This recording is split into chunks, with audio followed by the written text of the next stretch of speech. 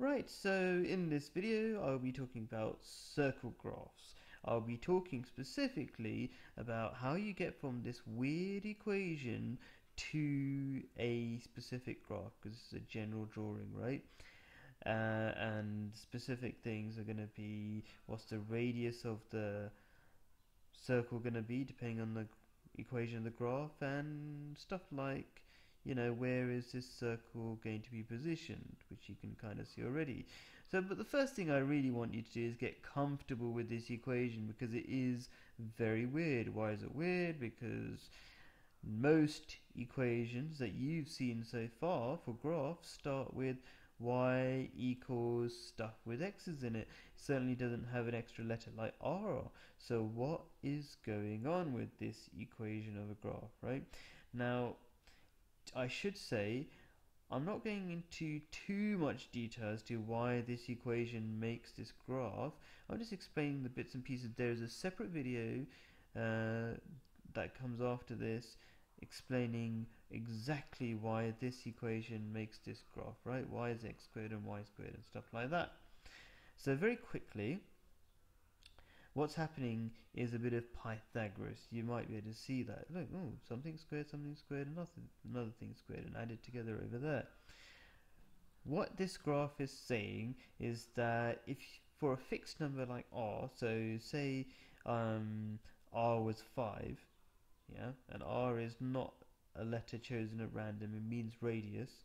So if the radius is 5, that means if the radius of this circle is 5, that means the equation of this graph would be x squared plus y squared equals 5 squared, or literally it would be 25.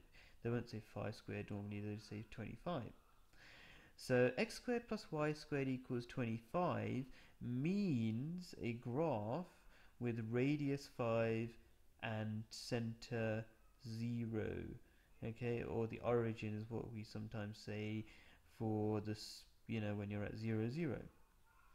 So all the circle graphs for GCSE anyway will have center 0, 0. They're trying to keep it simple. You can make circles that don't have a center at 0, but that's a slightly differently looking graph, and it doesn't come up in the exams. They keep it very simple in the GCSEs.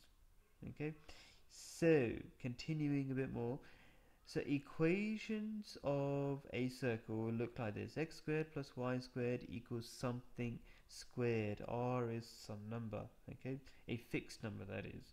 So another example of a circle would be x squared plus y squared equals 16. 16 is 4 squared, so r would be 4, means that x squared plus y squared equals 16 means a circle with center 0, 0, and because it said 16 and the square root of 16 is 4, that means it's got a radius 4. From there to there is 4, from there to there is 4, which also means that point on the x-axis is 4, that point on the y-axis is 4, and that's minus 4, and that's minus 4. Let's give you another example, just to be really comfortable and clear about it. X squared plus y squared equals 64, which is obviously 8 squared, yeah? So if it says 64 here, then that means the radius of this circle is 8, and that means it crosses the x-axis over here at 8, and 8 on the y-axis over there, and minus 8 on the y-axis over here, and minus 8 on the x-axis over there. And I think I said it already, but the center of the circle will be 0, 0, always that, right?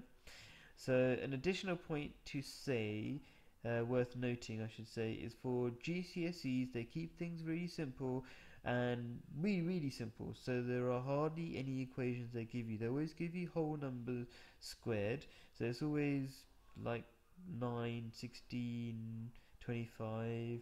It's nothing, there's no decimals over here, you will never find a decimal there. And the other thing is that they always keep the numbers really small, so 64 is actually unrealistic.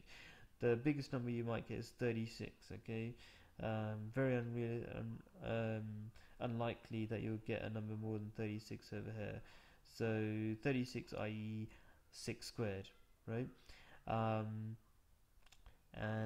that's it really.